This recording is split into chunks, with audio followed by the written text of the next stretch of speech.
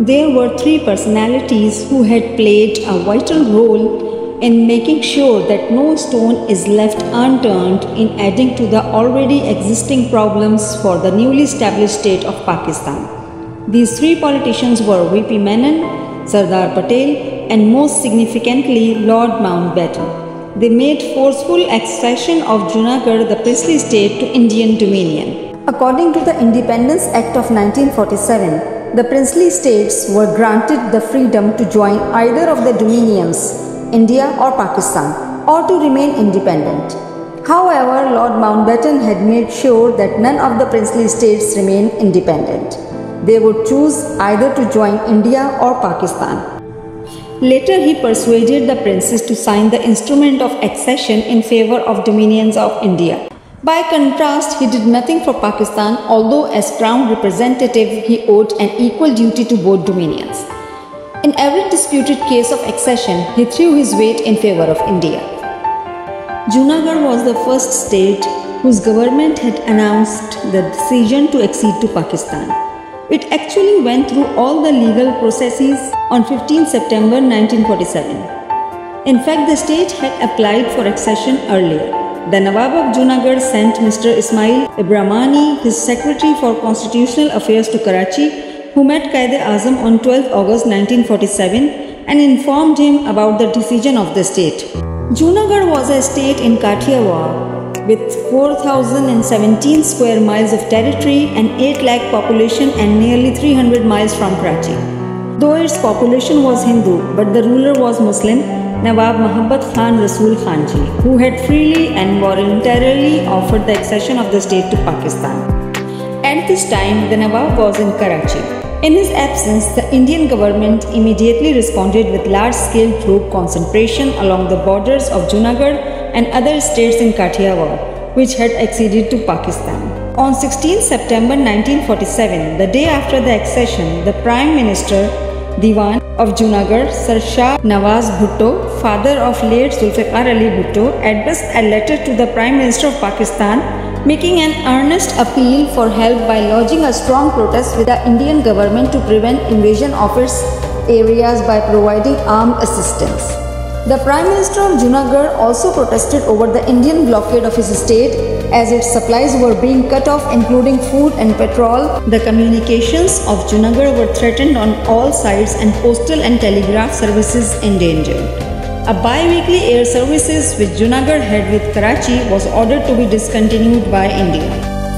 At this, on 18 September, the Governor-General of Pakistan, Quaid-e-Azam, sent a telegram to the Governor-General of India, Lord Mountbatten, stating that there were large troops concentration along the border of Junagarh and other states in Kathiawar which had acceded to Pakistan. Quaid-e-Azam made it clear to Mountbatten that any encroachment on Junagarh's sovereignty or its territory would amount to hostile act and that in no case Indian dominion troops acceding to India should violate Junagarh territory under any pretext whatsoever. Nevertheless, the Indian government tightened the blockade of Junagarh, which despite protests from the government of Junagarh had driven its people to verge of starvation. The Indian government had already stopped the food, petrol and all communications, mails, telegraphic, telephonic between Junagarh state and the outside world in order to starve the state into submission.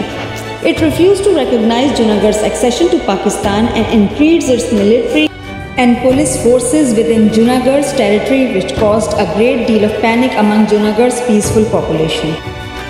Till 8th November, the Diwan, Sir Shah Nawaz, remained in touch with Pakistani government, informing about what was going on in Junagarh.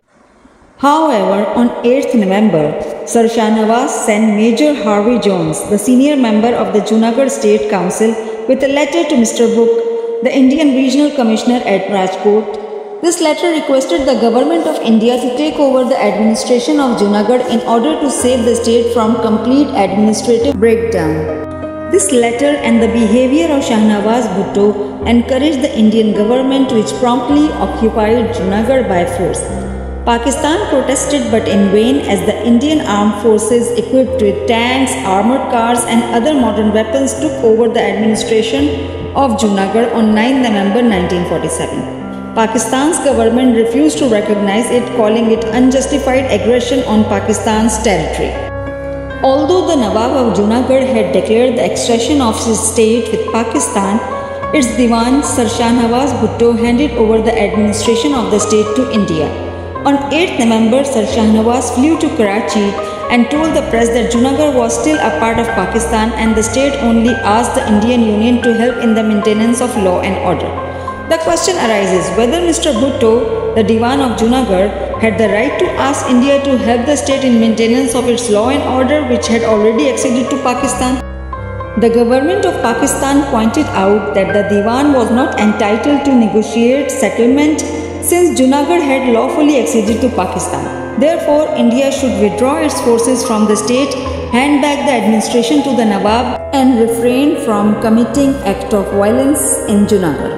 Pakistan lodged a strong protest against India for its direct act of hostility and a breach of international law in Junagarh. Quaid-e-Azam wanted to send Pakistani forces to Junagarh and assist the state on this crucial question whether Pakistan should render any military assistance to Junagarh or reoccupy the state from Indian rule.